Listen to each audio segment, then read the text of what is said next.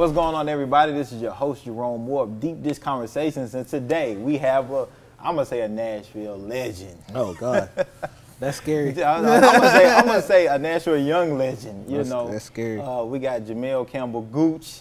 Man, I can say COB, Gideon's Army. This Nashville native, North Nashville native. It's so many things, adjectives and things I can just incorporate into just who you are, man.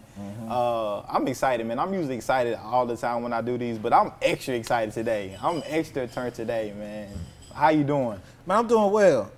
Man. I ain't got nothing to complain about, man. Nashville's in we're in a good spot. You know what I'm saying? I think we're in a place across this country where, like, black folks in particular are in unique positions to lead us up out of here and actually change the material conditions for our folks. So I'm excited. You know what I'm saying? Let's get right into it, man. What conditions are you talking about? So, I mean, if we talk about where we from, very specifically North Nashville, if you take a snapshot in any part of history, there's usually like adversity happening in North Nashville.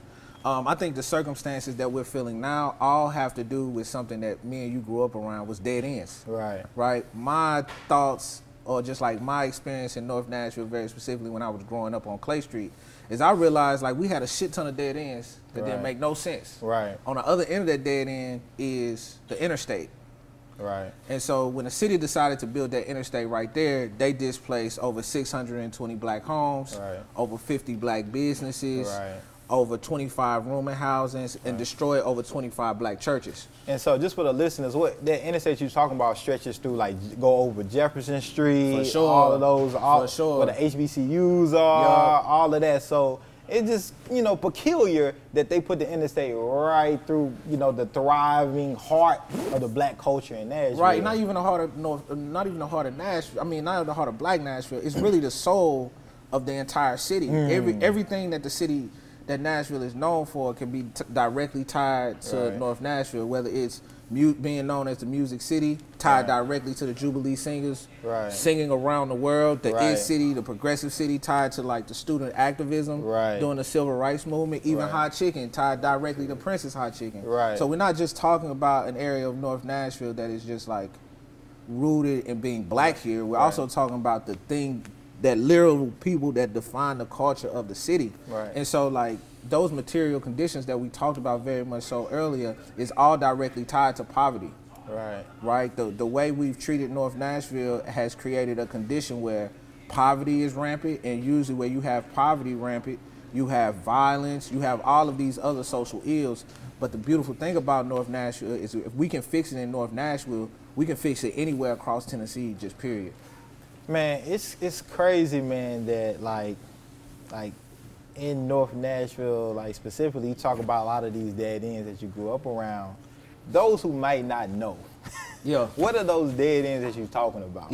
So I mean, I'm thinking about, excuse me if I'm wrong, I'm thinking about streets like Scoville, Underwood. It's just like, they're literally streets. So the reason why none of the avenues connect in Nashville is because there's an interstate through the middle of them. So we talk about traffic all the time being an issue, but no one ever really brings up the fact that the reason that we have a traffic problem is because the people who were in power making the city planning and building the city infrastructure were racist and anti-black.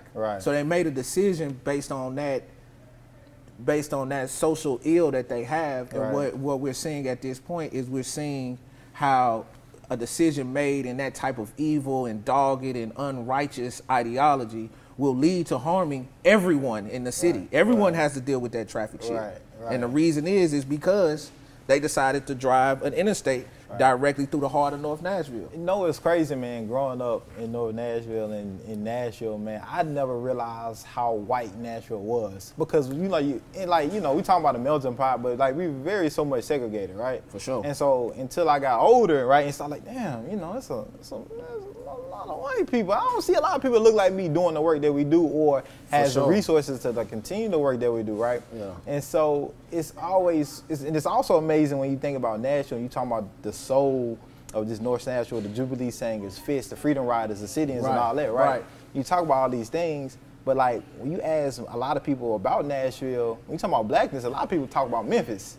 For sure. Right? You know, when you talk about Nashville, it's like more of country music. For sure. You know, rightfully so, you know, rock and roll, the CMA Awards, all these things. Yeah. And so when you bring up all that, like, historical facts, man, it's crazy how it just kind of gets set to the side. For sure. And even those things like country music, like that, like, nobody ever really talks about Defoe Bailey. You know what I'm saying? Right. Like, or when we talk about rock and roll, no one really talks about how, like, that was a staple for black musicians here. Right. Like, so anything that pretty much, what I've realized is, like, anything that pretty much Nashville is known for, once you start peeling back the layers over and over again, you're going to usually arrive at somebody black.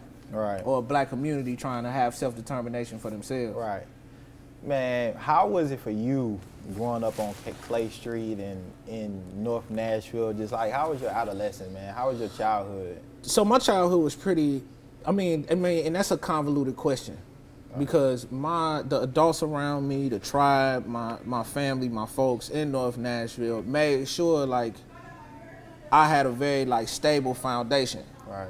So a lot of the things that I realized were after the fact, was when I started leaving North Nashville, when I started broadening my horizon. Things like, I didn't know there was a such thing as a 24-hour grocery store. Right. Until I left North Nashville. Right. Because on my streets, everything closed at 8. Right. Kroger's, everything. Right. Walmart, Walgreens. It was a ghost town after 8 o'clock. Right. So I remember when I first got to TSU, and I met a brother that was from Franklin.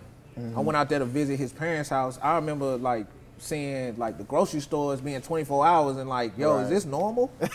Type shit. And so, like, small things like that, like, I didn't realize. Like, shit, like, we used to have, like, police officers literally just, like, speeding up and down Clay Street all times of night. I remember at one point in time, my next door neighbors had a raid executed on their homes, and I ain't know what was going on. Like, I ain't know, like, what was happening, and I just know, like, so even going back in time, my growing up in North Nashville was, like, very much so, like, family oriented, supported, nothing bad. It was all stable foundation.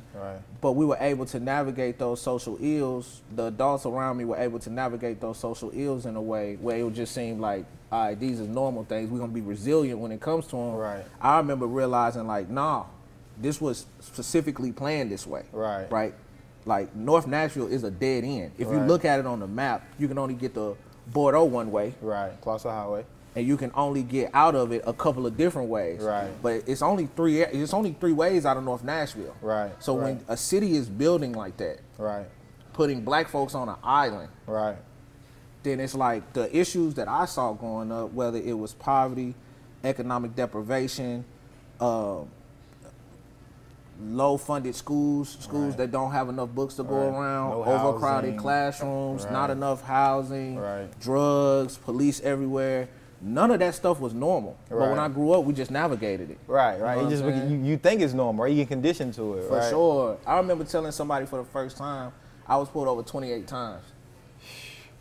So I, like, early on, I started working at Foot Locker. That's where I got my first job. So I would have to go 65, get off at Metro Center, and, like, go them back ways. You know, you can either go Bordeaux or you can go down Clarksville Highway to get to Clay Street. And, like, at the time, the chief, I think it was Chief Surpass, had an initiative called Nashville Safe Streets, where they would flood areas with police officers with the idea of, like, deferring crime. And so they would defer areas between, they would run into areas between 9:30 and 3 a.m. Right in the pocket of when the mall closes. So when I'm driving through, I'm hitting, like, every single block, police officer, police officer, police officer, police officer. I was getting pulled over so many times that at one point, and I'm not getting tickets, like, it's just checking my ID. At some point, they was just like, oh, we know him, he getting off from work. And just kept letting me go. But it's just like the idea that I'm getting pulled over so much. They having to run my license. I'm having just from going to work. So things like that I thought were normal. Until I became a man and realized, like, nah, that was intentionally planned that way. Man, it's funny because you made me think about a story that, like, I think I had to be, like, man, 2nd or 3rd grade. It might have been going, like, to Cumberland or something like that. Cumberland, damn, that's wild. You're right. Like, it was, man. I can't remember. Cumberland, I can't remember what school. But I know I was young, and growing up, man, we took a field trip You know, just black kids took a field trip to the police station, right? Yeah. Not, you know what I'm saying, not knowing what's going on. You know, because you're a kid, you can't really see a lot of what's going on. You think police, guns, you know, fun, you know. Yeah. And man, don't you know, they took our fingerprints and everything, went through that, and when I think about it, right? When I think about it, like it's crazy, but like in hindsight, as you said, you become a man, and you think about these things, like damn, like they was already locking me in. I'm thinking I'm having fun. I'm thinking that I'm getting an experience, but like it's an alternative kind of initiative, alternative thinking to what they doing, alternative planning to what they doing or trying to do, or just making sure like they keeping track of everybody, man. So it's wild how those type of experiences like just really affect how you think going forward, but you don't realize it while you're in the moment. Nah, definitely. And even when you talk about that, what's wild to me is how, like, first of all, systems center the systems of how they are now, our systems of accountability, center punishment. Right. They don't center the harm. Right. They center how much time you gonna get, how long you gonna be suspended from school, how much is your fine gonna be. They're not centering, okay, relationships were harmed here, how can we repair that harm? It's fundamentally not set up to where actually you can get your harm repaired, right? And so when you think about it, even from that, like we've socialized our children through in-school suspension, out-of-school suspension, expulsion, to experience accountability in a way that is harmful to them, right? So if you got a student that's been experiencing like in-school suspension or out-of-school suspension for years, right? When they get out, it's gonna be like, this is normal, I'm used to this, right? Even if you talk about like what we experience on a daily, like you can thoroughly equate that to accountability in school and discipline, like, right? And so when I'm trying to break down the school to prison pipeline for somebody, I literally ask them these questions, right? When you're driving, what do you get? Nervous. Okay, right. Somebody pulls you over, what do you get then? More nervous. Okay, and then so do they give you like a ticket? If you keep getting pulled over for speeding, they're gonna give you a ticket, right? Yeah. And so if you keep getting tickets, what's gonna happen? Man, you're gonna get your license suspended. Right, and if you get caught driving without a license, what's gonna happen? You're gonna get put in jail. Exactly, right. And if you keep going to jail, what happens next? You stay in jail. Right, and then you go to prison, and then when you come out of prison, what you on? Man, you can't get housing. Exactly. You not driving. Right. You lack of employment opportunities. Right, because you on probation or parole. Right. So that system exists in our schools. Right. You keep showing up to class late, you get a referral, right, or a demerit, depending on where you are. Right, and you're taking us back. Right, you keep getting referrals. Right, you get put in ISS, which really looks very similar to solitary confinement. Right, you keep going to in-school suspension. You go out of school suspension. Right, you come back from out of school suspension. You're behind. And my students will say, I'm on papers. Right. Which is ironically very similar to what somebody will say if they on parole. Exactly. So what we did is we've trained our students to experience these punitive forms of accountability and not get any of their needs taken care of. Like you said before, they're behind. Just like once you come out of prison, you behind. Right. Because you were frozen in time when you went in. Right. You know what I'm saying? But what I'm really hoping, and I think where we at in Nashville, and this is where my hopes come from, it feels like people are more understanding that system of punitive punishment when it comes to accountability is not the way you actually change people. Right. The way you change people is giving them an opportunity to restore by centering the harm. Right. Yeah. What's up, family? It's Jamel Campbell-Gooch, and check out Deep Depth Conversations with Jerome. Also, this shit fire. Make sure you go out to Gino's East. Man, how you liking the pizza, man? Man, I love it, yo. I love it. I'm still excited about it. That shit fire. That's the only thing when you eating these pizzas, man. The dough is so good. It's like it's hard to try to have a conversation. No, for sure. And I'm not trying to drop this pizza like what you just said. Oh man, I dropped the whole. I was cutting it. See, I'm not trying to do that. I was trying to show off on the camera, and then mud just bloop. I was like, damn. But man, I'm curious, man. And I know there might be a lot of people, you know, that definitely know what you do, seen you, but like in my case, man, like I don't have any immediate family that they was like directly involved in social justice work, activism, And so people always ask me a lot of times, like, how did you get involved? Like, what made you get involved into it? And sometimes it's hard to answer. It's like it just happened because I didn't have no inspiration. Like, be honest with you, it wasn't no inspiration. Like, I want to like kind of help my community outside of just having like I guess, internal social responsibility to do something for Black folks. Yeah, for sure. Just knowing our historical past. And what we've been through and what we still currently going through. So I'm gonna pose that same question to you, man. How did you get into just activism and just social justice work in general, man? Where did that inspiration come from? So I answered it 2 different ways. So I'm definitely of the belief that like our pure existence as Black folks in a country that hates us is political. Right. And so like I thoroughly understand that and accepted that like very early on. What age? What age would you say? So my mom is like the first Black General Sessions secretary. Okay. So I was able to see like behind the curtain.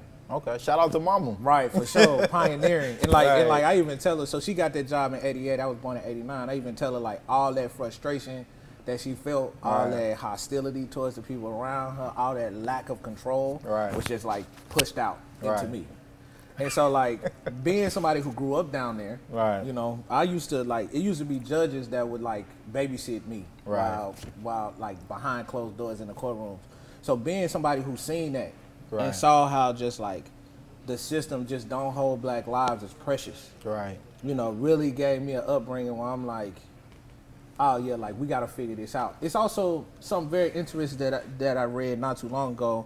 I think it's by Cedric J. Robinson that put it like this. The book might have even been called like The Making of the Black Radical Tradition. And he posed it like, is Black folks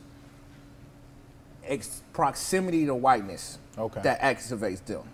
Because it's some of our folks that don't ever see how much is being stolen, right? Who don't ever get to see around that behind that curtain.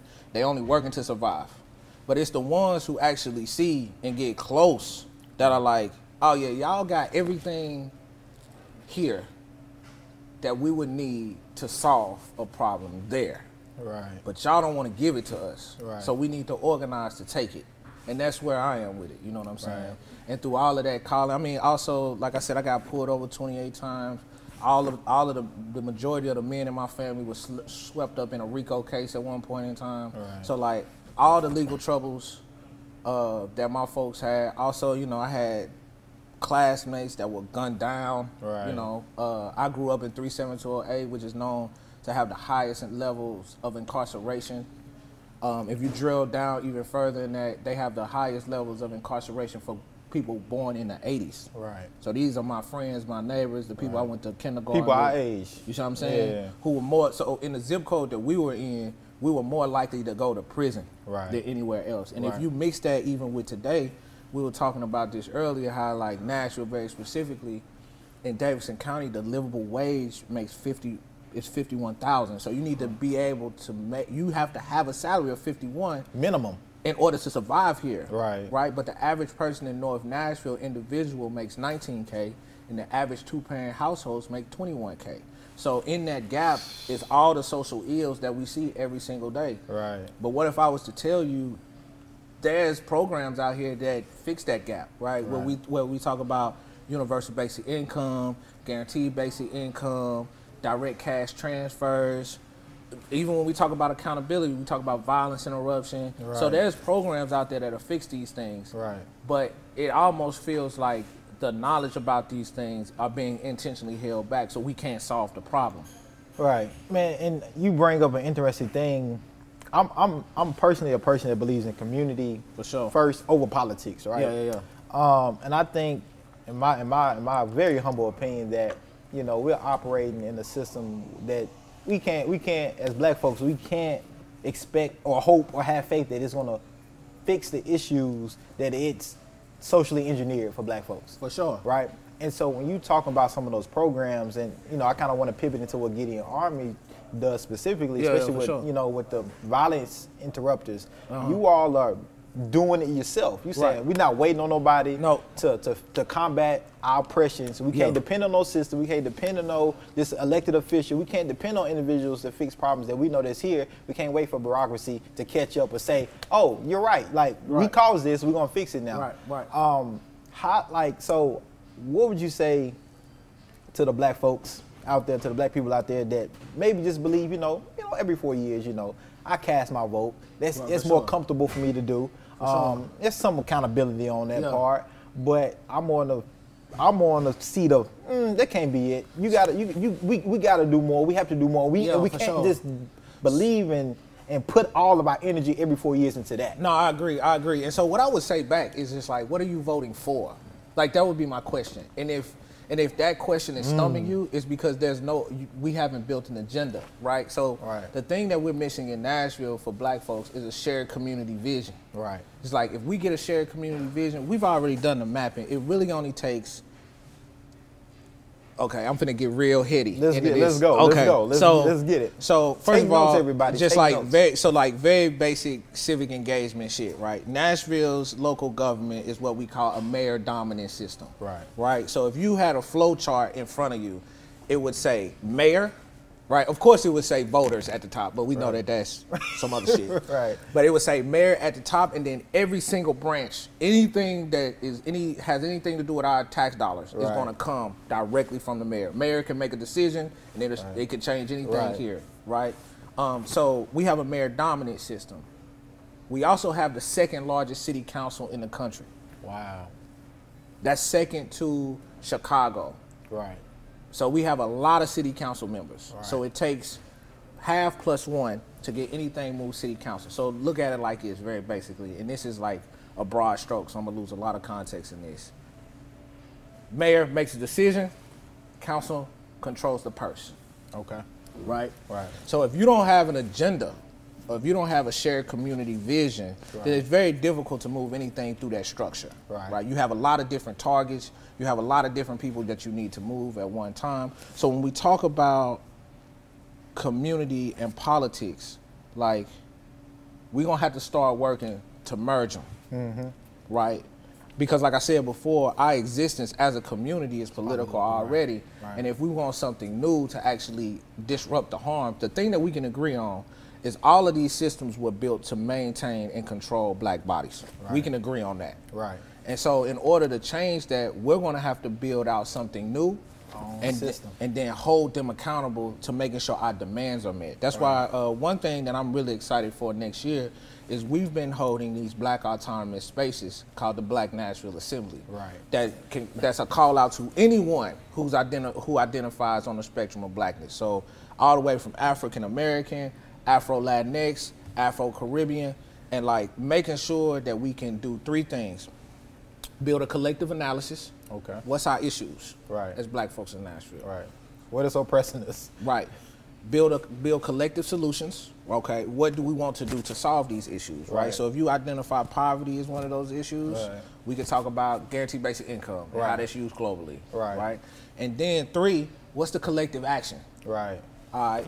So once we build those three things out, then it's actually like it becomes a thing of now we can actually build out a political agenda and we can start voting our actual services. We can start voting our actual needs and not just who appears to be more popular and who we think. A personality contest. Right. We change it from that because we got very rigid ideas that we need to move. And if we can get even heady into it, I mean, for each city council member, you really only need 300 folks in their district in order to flip the seat. And if we talk about movements in general, we know that it was only 2% of black churches that participated in anything Martin Luther King had going on. It's always a minority. Right. And so you really only need 200 dedicated folks and black folks in Nashville to change anything. Right. Because it's going to be people that you're going to have early adopters and you're going to have late adopters. Right. You get 200 early adopters, you can pretty much change the world.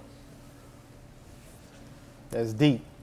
Yeah. I know. I went. No, because you got me thinking, and it's crazy because I know we talk about this stuff, you just off camera and journal all the time, and to me it seems like what you're saying, like we need to also practice community economics for sure. Because you look at the landscape, if we we have these blackout things that we do as a group, as a culture, we only go by black, but a lot of times I know here in Nashville.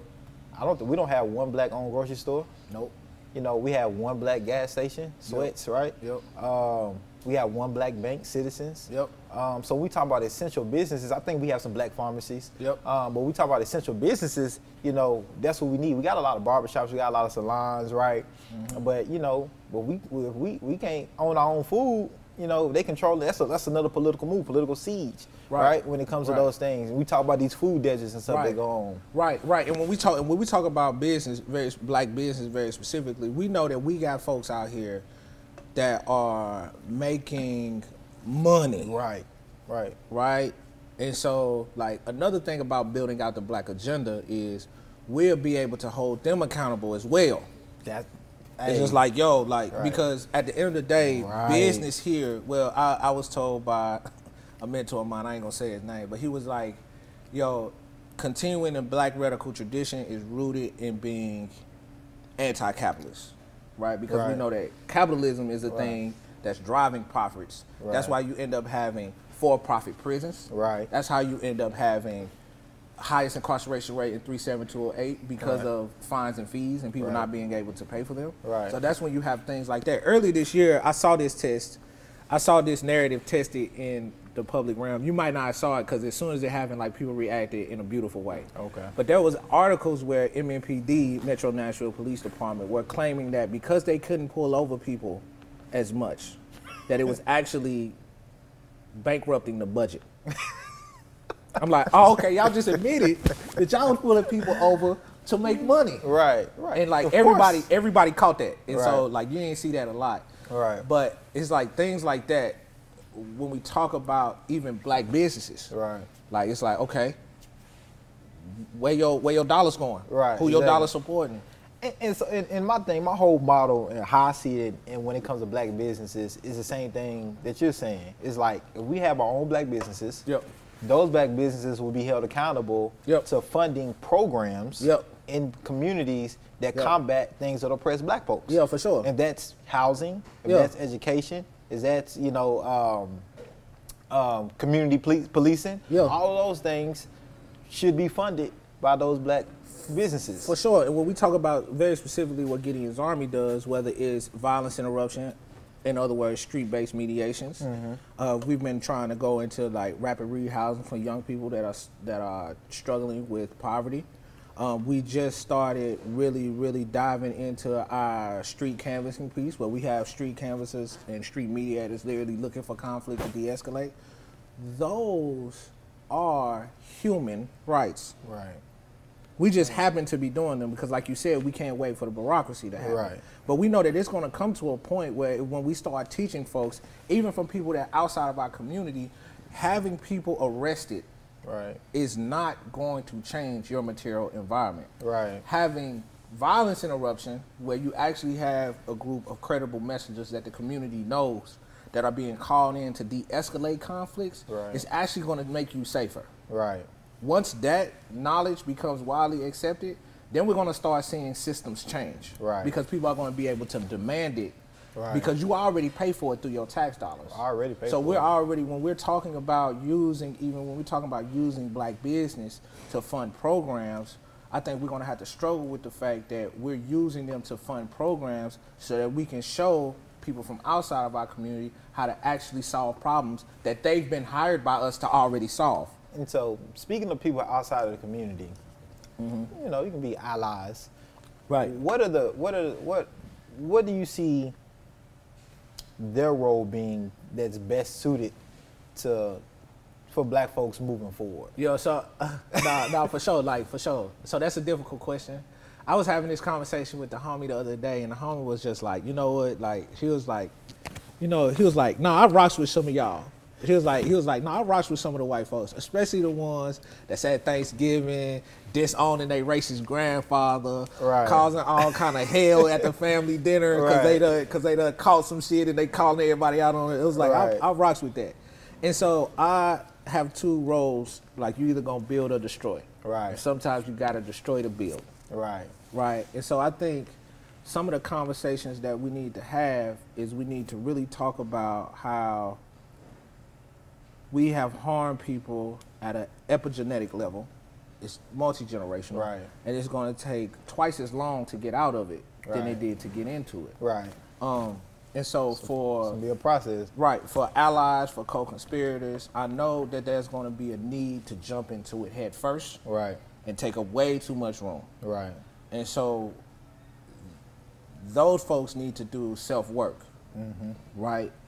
Whiteness, white supremacy has corrupted everything. Right. And until everyone is willing to accept that it has corrupted everyone and it is constantly socializing everyone to behave in a way that is actually counter-conducive to black folks, then we ain't gonna ever move forward.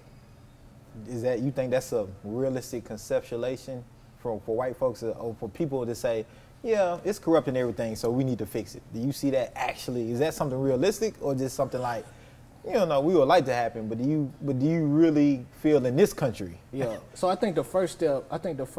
So yeah, I think it's realistic. Okay. I think we got to come from a place of a visionary place. Right. And so I think very specifically in this country, we got to get a collective analysis. I think that's step one. Now that step one might take a very long time. Right. Because you got some people who have, if I run it down, if we talking about police accountability or police brutality in Nashville, you got some people that are moved by, yo, we figured out with the Driving While Black report that between 2011 and 2015, MNPD was pulling over twice as many black people in Davidson County than there were black people in Davidson County over the age of 16. Now, when I run it down like that, that's gonna move some folks. Right. Because they have a relationship to it with data. Right. But when I tell you, like, yeah, I've been pulled over 28 times leaving work. Right.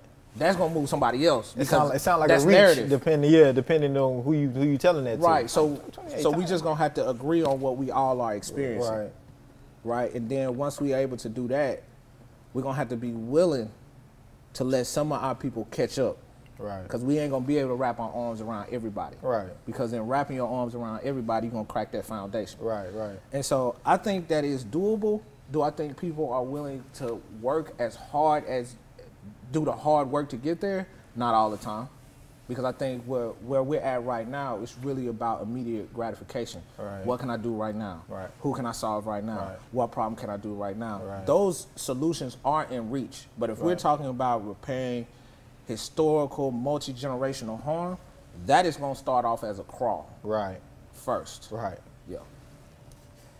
Man, I hope y'all taking these notes as listening to this, 'cause this is deep. You know, like, and there's so many different ways to go, but you know, these are deep dish conversations for real. No, for sure. And I want the listeners, you know, and the people watching this to really take heed and take note of what Jamel is saying, because it is really heady, but if you take your time to slow it down, you can catch everything. And no matter what city you in, right? No, It's not just Nashville. But for those people that are in Nashville, Jamel, how can they get involved? How can they be an ally? How can they get involved? How can they show support to Gideon's Army or any kind of just social justice movement that's going on to make this city specifically equitable for everybody? So I'll start off like saying, like, this is a movement, not a moment, and everyone's participation is required right now. Right. And so, like, what I would say first is we got to start off with the basics, right? Talk to your folks. Right. What's moving you? Right. What's your politics? Right. What makes you vote? What makes you write a check? What just, like, is moving your soul? Figure out where you connect and then work on that thing together. Build some synergy around that. And as you do that, you'll find more people. We got to start talking about our politics. Being apolitical is a myth. Right. So if you're apolitical, you're still falling into something. We're not playing those games. Right. So I would say, like, literally start off with, hey, what do you believe in? Right. Because if you don't know that, if you've never asked that question to your homies, you might actually have something that's, like, really destructive, and you might be participating with something unknowingly that's actually destroying folks. Right. And then I would say too, collective vision. All right, you rock with this. What's the solution? Right. Because we're gonna have to work on it. We got tidal waves of issues coming to Nashville. And then thirdly, what I would say is, like, define your politic and then play your role. Because I think What we want to do is we want to hop into things and get 10 feet deep into them. Right. When we need to walk into them slowly. Right. Put your toe into it. For sure. Yeah. For sure. Very specifically with Gideon's Army, we are a nonprofit. Like I said before, all of the services that we provide are human rights. Right. But we don't receive any funding from the local city. Right. So we're always having to like fundraise. We're always having to get more money in the bank. We can never have enough. And by us being a black organization, unapologetically black, we don't get the same amount of investment as other organizations do. Oh, really? You don't? Right, right. But we have 30 times. That's interesting. But we have 30 times the impact, though. And so, like, definitely donate. But also, like, if we're gonna be in this for a long-term thing, people gonna have to do that self-work. Right. It's just gonna have to start there. Right. It's gonna have to start with I. You can't identify your brother unless you know yourself, because your brother is actually projection of you outside of you. So if you don't know who you are, you ain't gonna never find your community. Because that's where it's gonna start and where it's gonna end. Hey, I couldn't have said it better myself. Man, where can people reach you at, Jamel, if they want to find out more information, how to get involved? They want, you know, I would encourage any and everybody to donate. You know, for sure. You need, you know, organized people and organized money. No, for sure. That's what we need to keep this thing, keep this movement moving. Because it's just not a moment like Jamel said, but where can people contact you directly? Yeah, man. So like, I'm Nashville Red on everything, no spaces. You can also email me at jgooch@onearmyunited.org. Those are all words. Like I said, you can visit GideonsArmyUnited.org. You can also visit rebuildnorthnashville.com. We got a lot of programs coming. We got a lot of things that we're trying to work on, and we're really trying to push innovation in the city when it comes to solving problems. Our main goal is to disrupt the school-to-prison pipeline. What we're trying to do right now is we're trying to disrupt all systems of harm, from the top to the bottom, right? And in order to do that, we're gonna need as much support as possible. But you can always hit me up in my DMs, Nashville Red on every single thing. Hit them up in the DMs. For sure. Jamel, man, I appreciate it, man. Hey, we're gonna continue eating this pizza, but you know, we'll holler at y'all later. Thank everybody for watching. Make sure you subscribe. Follow us on Instagram and all that, and make sure you share this video for all your friends, no matter what city you're in, but especially Nashville. All right. Peace. Peace, y'all.